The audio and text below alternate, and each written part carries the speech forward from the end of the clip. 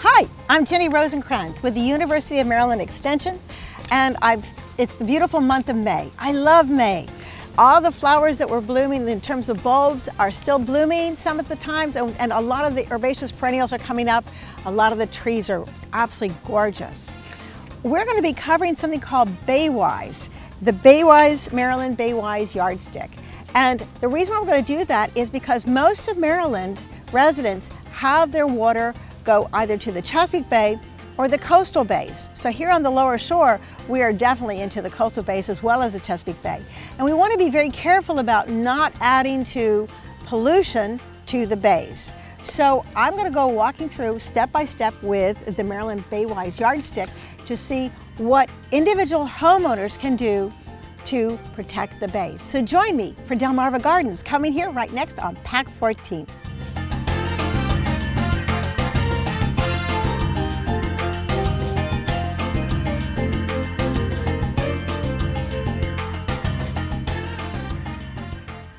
Okay, so the first item on the yardstick is controlling stormwater, and that makes sense.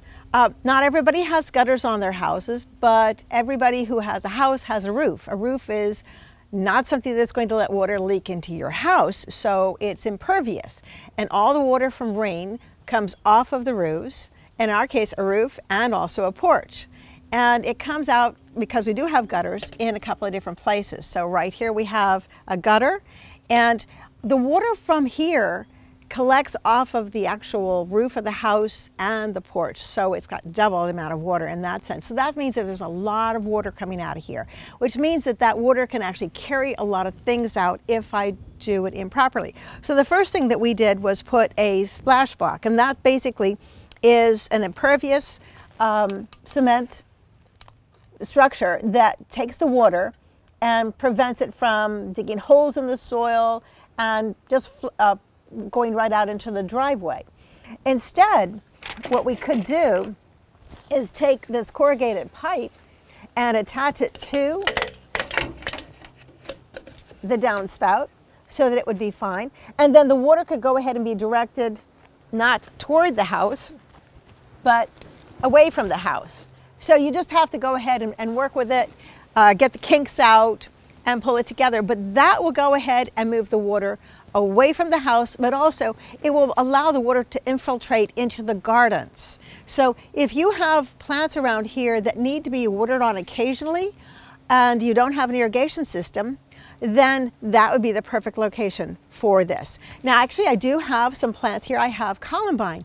They like moist afternoon shade.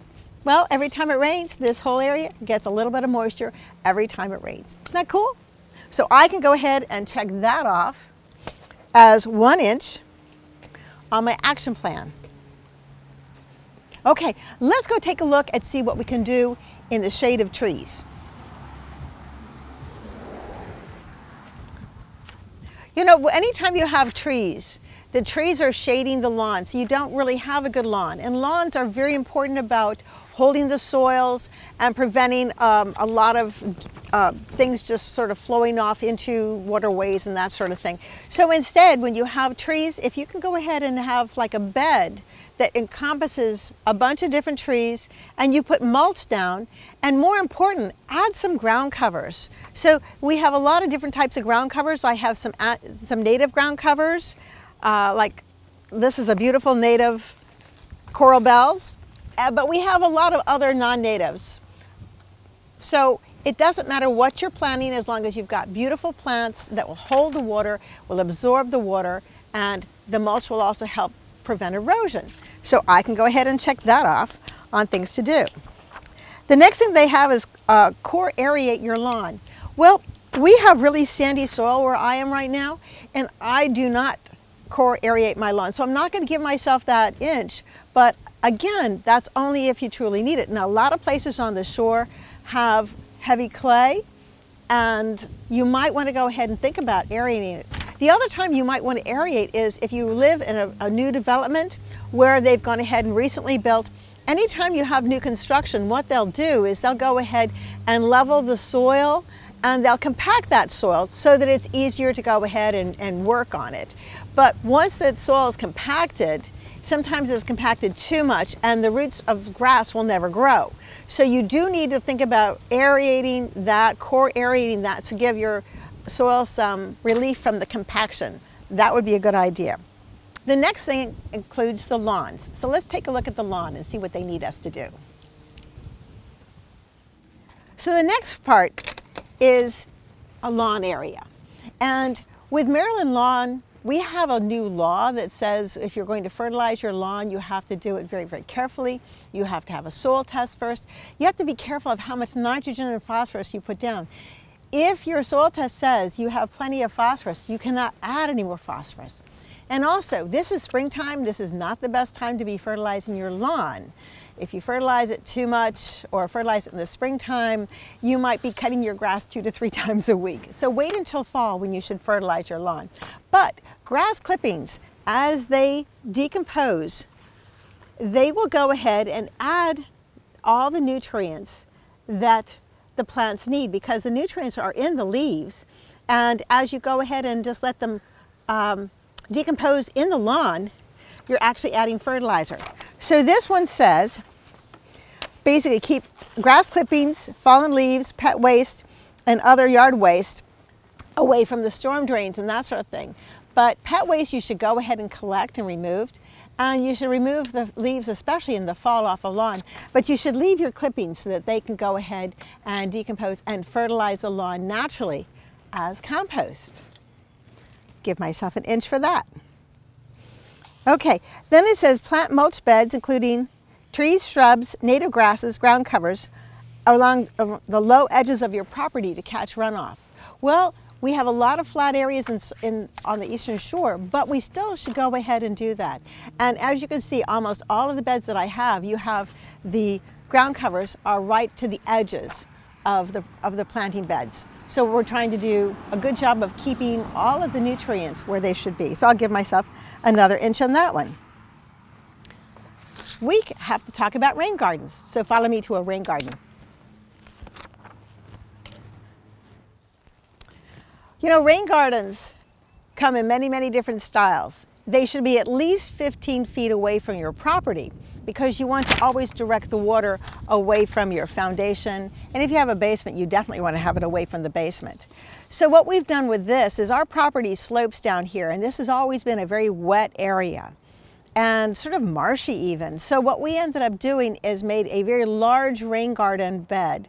So all the plants here benefit from a little bit more moisture than they would get if they were anywhere else. So because the whole property flows in this direction, we have a lot of plants that thrive in rain gardens. So we have these plants right here that are gorgeous. These are the viburnums. This is a 9-bark, which is really pretty. All the daylilies love it here. But then I also have hibiscus, and this is a native plant, perfect for rain gardens. It is the last thing to come out in the springtime. So I like to leave the entire plant like that if I can. Architecturally, it gives me a little interest in the wintertime, but what it does, it also marks this is where the plant is going to come out of here. As soon as I start seeing some of the green, I can go ahead and prune off all this dead plant material. But other than that, I can go ahead and let it go. And then the rest of the garden just looks gorgeous. Well, the next 2 things on the list are kind of interesting too. One of them is to install rain barrels. Now, rain barrels are excellent if you have the room for them, but you have to keep in mind a couple of things. First of all, they're awesome. They hold water, and you can use the water later on. Now, you cannot use the water to water vegetable gardens because you have all kinds of stuff that are on the roof. Birds fly by and poop on the roof, and you're really not sure what, at least I'm not sure what the composite of the roof is. Some roofs actually have a built-in moss or algae resistance to it, so that could be maybe more copper, and copper is really not good for plants. So you have to kind of decide what type of roof you have. Is this worthwhile to get a rain garden, and a rain barrel? And if it is, then get one. And the other thing that I'm not going to check, well, I am checking off on my list, is if you have a pet, you should pick up the pet waste and you should put it in the trash can. Now, I do that because I have a backyard that is screened in, and the dog is let out there, and the dog can do his business there. I would love to say I have trained him to go in one spot. I never realized you could do that, so I haven't done that. Maybe the next dog I'll start working on that. But I do go out after he's been out every day to check to see if he's left any piles. I don't want to have any surprises. And also, if you can remove the pet waste, then you're also removing chances of excessive fertilizer, but also parasites too. So it's a good idea. So I'll go ahead and check that one. So now we're at the next chapter, and this is called Encouraging Wildlife. And I love this part because when we first moved here to this little house that we live in, there were no trees. All the trees that had been here had been broken down or felled by hurricanes or neglect. And so we have gone ahead and planted all the trees that are here. So we have oak trees, we have holly trees, we have maple trees, we have crepe myrtles because I absolutely love the summer color. But what this one is about with the wildlife is you want to provide and maintain plants that will provide cover for your birds and your other wildlife to go ahead and make nests in. So in the background, you can see I have a whole bunch of different plants. I have the Native American hemlock. It's Canadian hemlock, actually. I have foster holly, which is a native holly here. And then I have some more southern hollies. They are the red leaf hollies. Sometimes they're called oak leaf hollies. And then I have some crepe myrtles. And then below I also have a bunch of different shrubs. Some of them native, some of them non-native, but they're all providing the birds with cover so they can go ahead and hide if they have to from predators. It also gives them cover if there's rainstorm or snow. And we have birds here all around, which I absolutely love. The other thing you want to do is provide some water for the birds. So I've gone ahead and put together a really beautiful bird bath. I love this color. To me, this really just shines. One thing, if you have a bird bath, you want to go ahead and keep it clean. The birds actually do drink out of this and then they bathe out of this. So you would not want to be drinking water that you bathed in. The birds don't either. And this is water that you are responsible for. So every other day, you can go ahead and dump the water. And that's not a bad thing because I can go ahead and water the plants behind and then put out fresh new water. The other thing you could do, and I haven't done it, but I have very softly sloping slides. So if there's any insects that land in here, they can get on the side and get out very, very easily. Some bird baths are made with a very straight-sided edges, and that's more difficult for things to get out. If you have that problem, you can go ahead and put gravel or some stones and just sort of line them in any pattern you want to. But that will go ahead and allow any bugs that fall in a way to get out so that they don't drown there. I think that's kind of important. The other thing you can go ahead and do sometimes is add things like a toad house. I know you're saying, what's a toad house? Come here, let me show you. My godson gave me this toad house years and years ago. And I think it is the coolest thing in the world. So here is a little toad house, and he's got a little chimney to keep it so it's not getting really, really hot. And little toads can go in here. Does it work? I don't know, but it is fun. And I think it does work because I have seen a lot of toads hopping around here. Now, toads and frogs are really important, toads especially, because they eat a lot of the small bugs that are not necessarily what you want to have here. So I'll go ahead and check out my wildlife, which I truly like. So I've got the shelters. I've incorporated the native plants into my landscape. I'm encouraging pollinators because I have a lot of plants that are in bloom from spring through summer through fall. And I'm also incorporating plants for the butterfly larvae. So let's go ahead and take a look at some of my flowers.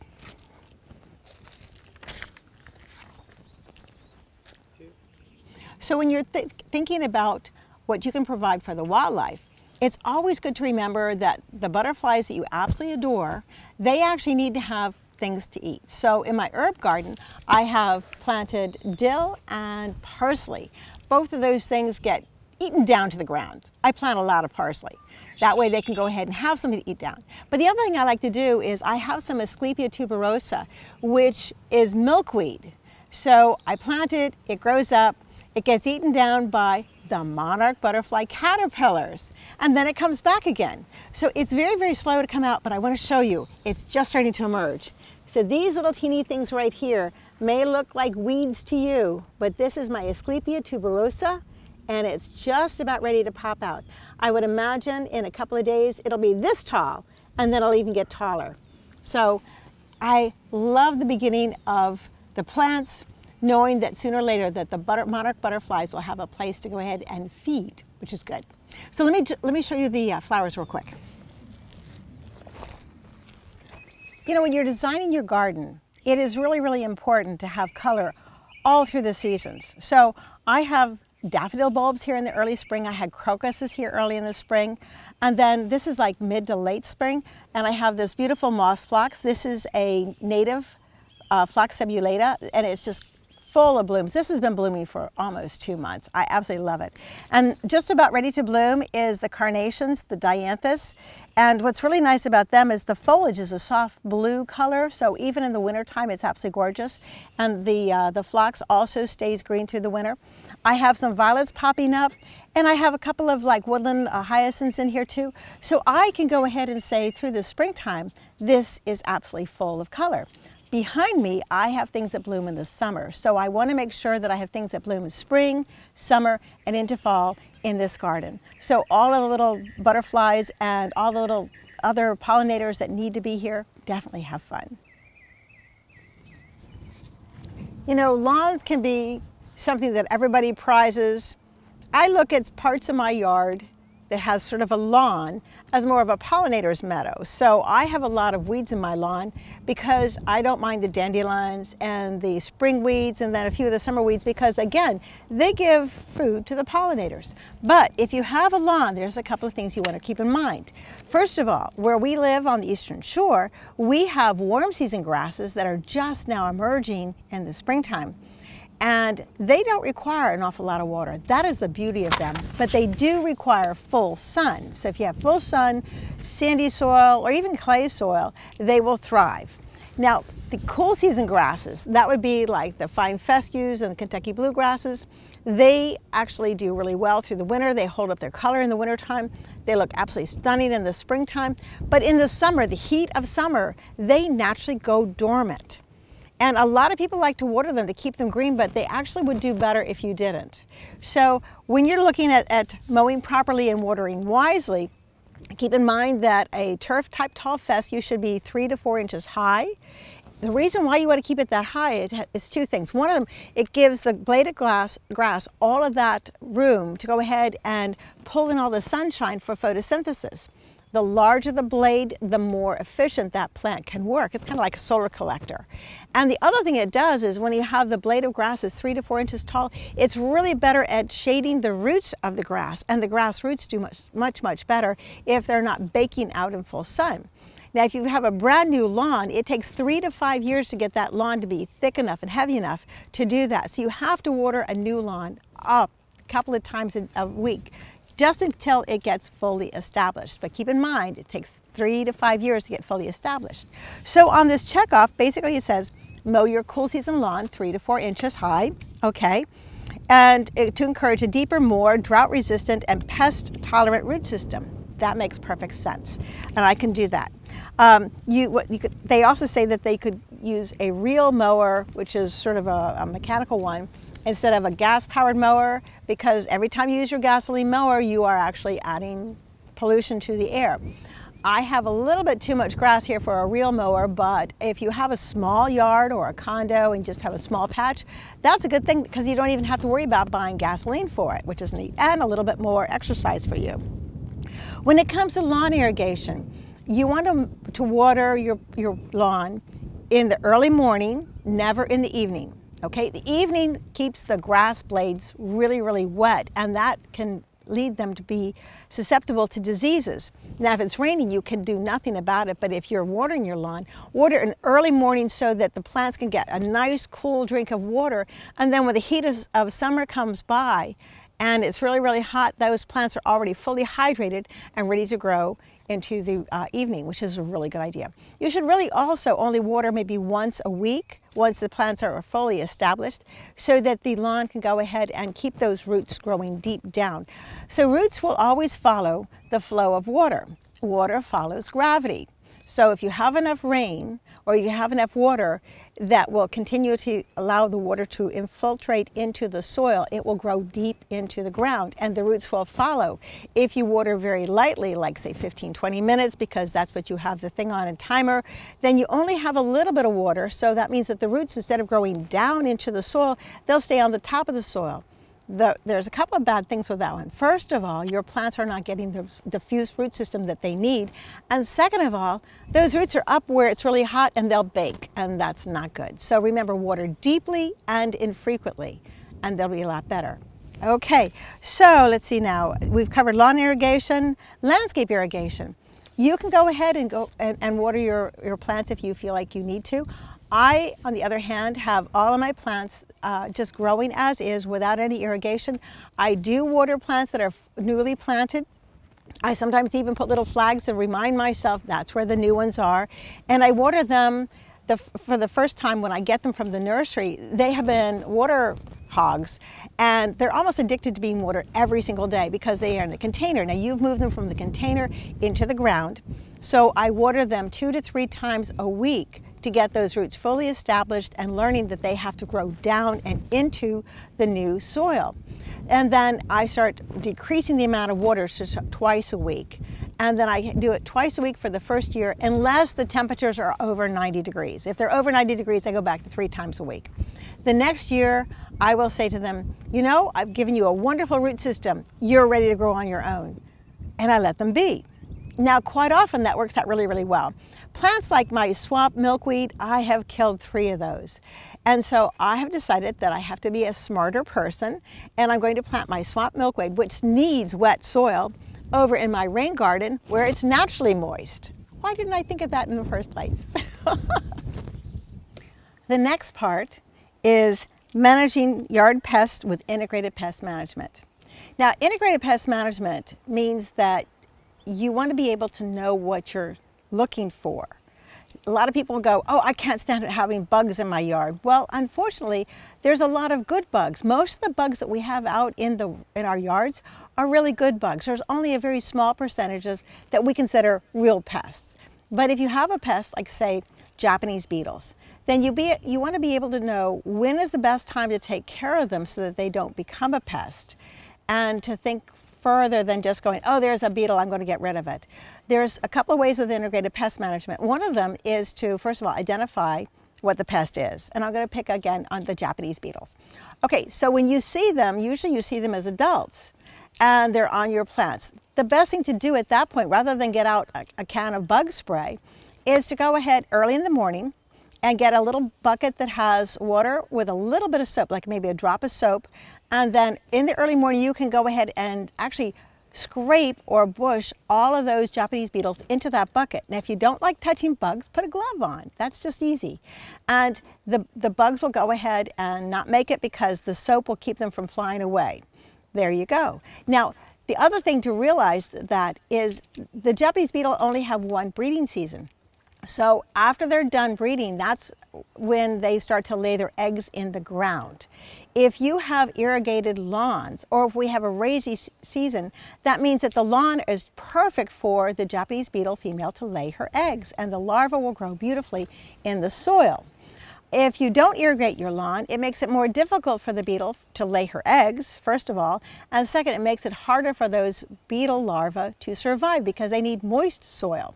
That's another reason not to irrigate your lawn, especially if you have a turf-type tall fescue or even a zoysia lawn, the warm season grasses, so that you can go ahead and let them go dormant in the summer for the cool season grass and stay beautiful emerald green in the summertime if you have the warm season grass, and not even worry about those Japanese beetles. So the other thing you need to do also is keep in mind that you have a lot of beneficials and you want to make sure you have flowers for them. So you can go ahead and check off what you do for the integrated pest management for your yard. Well, we've gone through the Maryland Baywise Yardstick, and I hope you've had fun with it. Every time you go ahead and check something off, you add an inch.